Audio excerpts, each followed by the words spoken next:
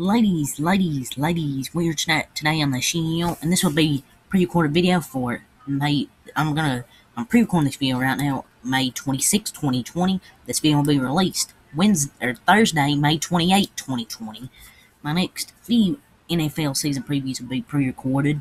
This one, and probably the Vikings one. And the other ones will get back to regular uploading.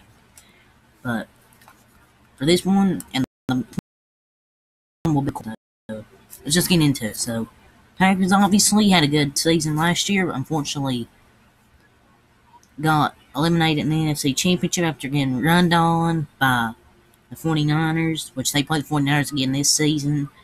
Last season, they had a pretty solid team. It's just they need to get more targets for Aaron Rodgers offensively besides Devontae Adams.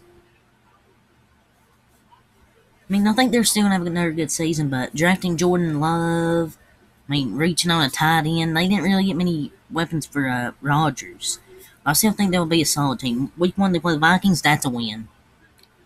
Week 2, they play the Lions, that's a win. They're better than the Lions. Week 3 against the Saints, you're taking a loss. Week 4, you play the Falcons, that's a win. Week 5, you play the Buccaneers, that's a loss to Tom Brady and that dangerous Buccaneers team. Week 6, you play the Texans, that's a win. Week 7, you play the Vikings, that's a loss.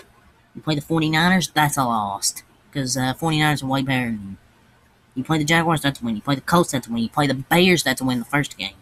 You play the Eagles, that's a win. You play the Lions, that's a win. You play the Panthers, that's a win. They're on a big winning streak here. They play the Titans, it's going to be a tough, close, hard-fought game, but that's a win. Week 17, that's a loss.